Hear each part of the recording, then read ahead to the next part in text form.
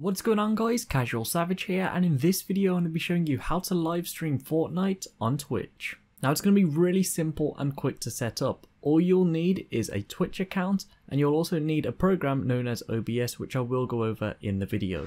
So here we are on Twitch. The first thing I'm going to be showing you is how to sign up to Twitch. If you already have an account or you already know how to, feel free to skip ahead on the video with the time shown on screen now.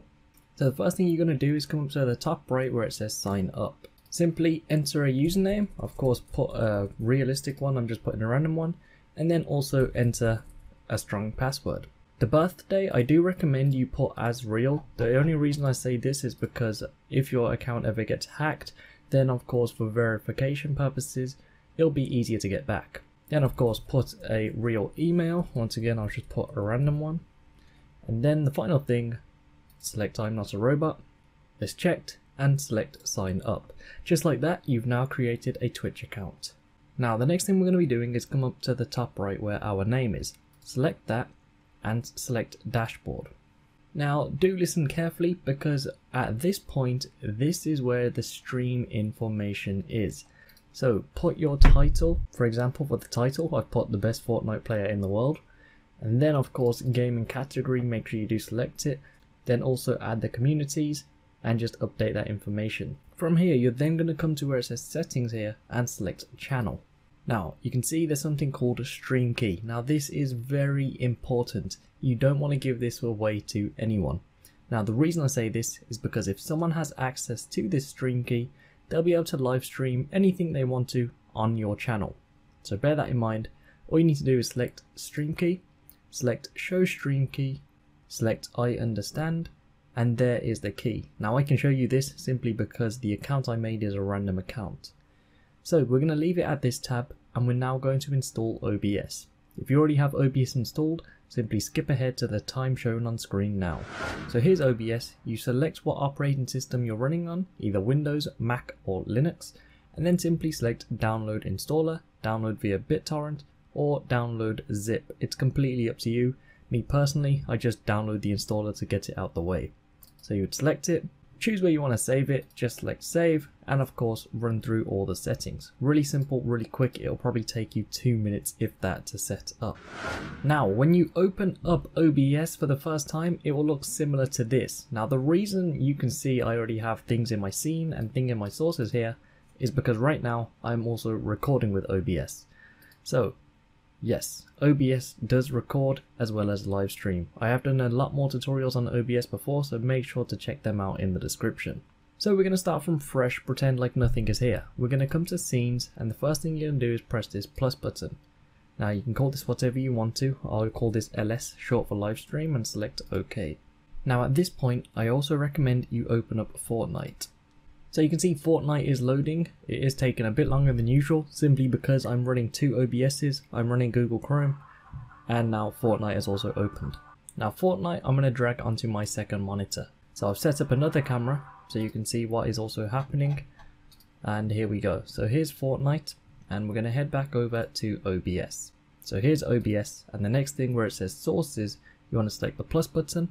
And then from here you can either select game capture or display capture. Me personally, I do prefer display capture. It makes it a lot easier if you do have multiple monitors. From here you can call this whatever you would like to, and then you can see it says display. So you can either pick display 1, display 0, it depends how many monitors you have connected. All I'm going to do is select display 1 because that's my second monitor. You can see it has now got a hold of Fortnite. I'm going to select OK. Now you can see the taskbar is showing. However, to get rid of that, just right click the taskbar, select taskbar settings, then make sure you select automatically hide the taskbar in desktop mode and the one underneath it as well. From there is a few more settings left, and that is the microphone. We need to make sure that is set up, as well as the desktop audio. Desktop audio means the game audio. So mine's currently muted, I'm going to unmute it. Nothing is currently happening on the game as you can see, hence why there's no audio. So the levels aren't going up. But for the microphone, we want to make sure we have selected the correct one. Make sure your microphone is plugged in before launching OBS. Come to the settings here, come to properties. From here where it says device, select your microphone. Desktop audio by default is always correct, so you won't need to touch anything, but just in case, come to the settings, properties, device, mine's always default and it works, or you can just select your speakers and select OK. Now we can't live stream just yet, there's one last thing. We're going to head over to settings, we're going to head over to stream.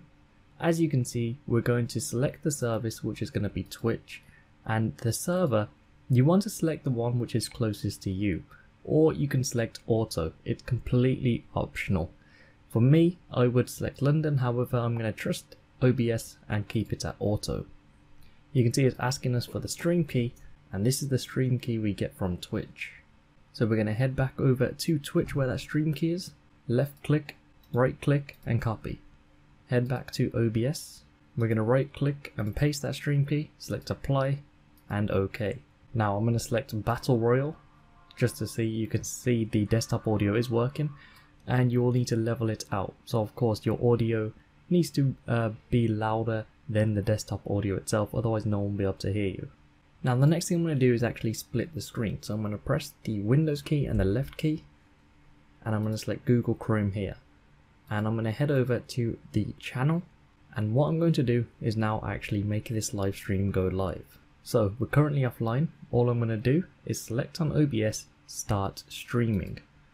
It's going to connect, and we are now live as you can see right here. You can see we're now just gone live like that. It's going to play its ad even though we don't care about it. And there we go, we are now live. You can see we may be a bit delayed on Twitch, that's okay, it's only a couple of seconds. Now what I'm going to do to prove this does work, I'm now going to stop talking completely and I'm going to stop the recording on my end, and you're just going to watch a bit of the recording from Twitch as well as the gameplay on the right. So I'll cut to the outro after I showed you a little bit of the gameplay to prove this works.